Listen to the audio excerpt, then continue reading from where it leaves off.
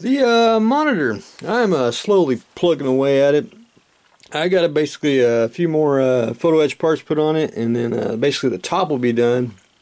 And then I'll start the turret, which I call it the tent housing that goes on top of the turret, and it's basically all these little photo etch parts here that go all the way around the top of the turret. So that's hopefully I get that accomplished probably by the end of the week, or at least started.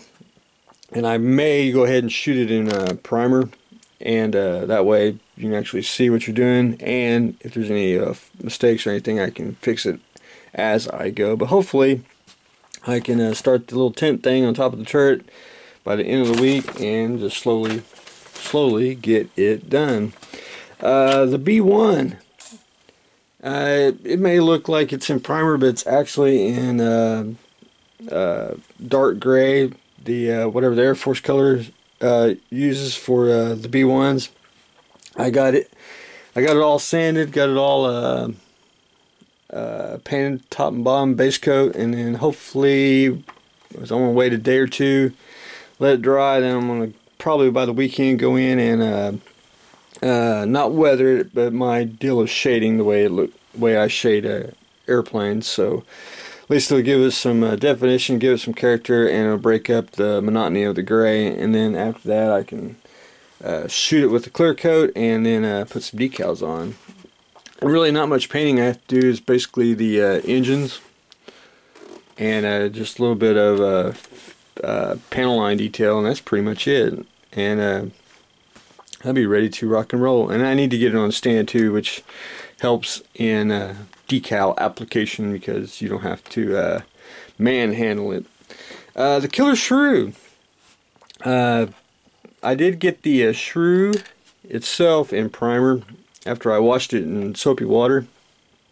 It just needs one more little coat of primer, and I'll be ready to start painting him.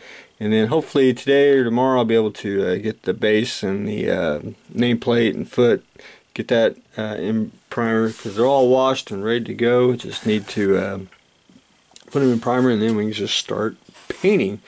The Joltin Josie, I've been plugging along at this too, plus I've also been moving models into the new storage shed. As you can tell, there ain't no kits above the workbench. Hopefully I can keep it that way and have everyone else's models on top of the workbench instead of my own. So hopefully.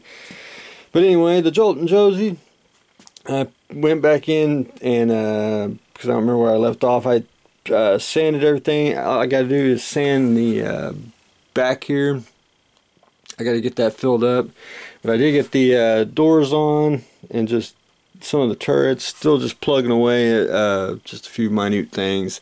And hopefully I like to get it painted at least started by the weekend here, at least get the aluminum coat on. But I still got some tulip to do around the canopy deals and just fill up the gaps and everything. Got the doors and landing gears on the wings. I did get them on both, so I'll be able to paint the wings. One thing I did screw up on, and I forgot to put the brace in when I put the fuselage together. And I already had it all clamped up and everything, couldn't pull it apart, and I was like, forgot that.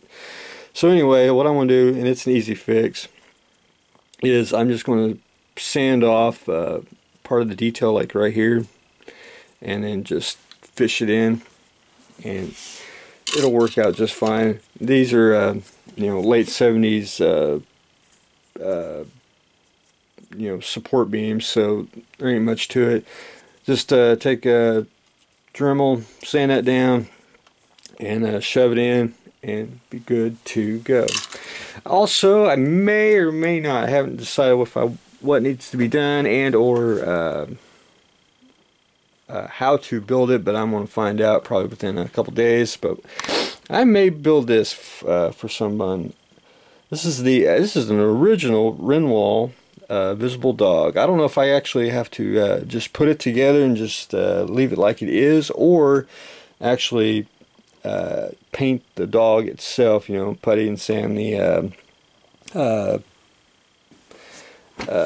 kit itself. But anyway, I mean, it's an original, very unique. I have one. I have like a reissue one that's like from the 90s, 2000s maybe. But I have never seen an original Renwall dog kit. 3rd scale. And I was looking at this earlier, and they give you a parts list, because this came out in, I think, '59. And look how much the base costs. 20 cents. Excuse me, 30 cents. Nameplate, a nickel. That's highway robbery back then. Look at that. But anyway, this might be interesting to do, so I'll keep everyone posted on this. I haven't decided really if I'm going to do it yet or not, or if it needs to be done. So anyway, we may do the visible dog. But anyway, that's what I got going on today. And we also have Tropical Storm Bill, which is kind of putting a damper on moving the models, but it gives me a couple days off to not move the models, but it does give me a few days to get a lot accomplished on the kids. But anyway, I got the Joltin Josie plugging away on the monitor. We are primering the Killer Shrew and the B1, getting its pretty base coat. So stay tuned for the next exciting episode.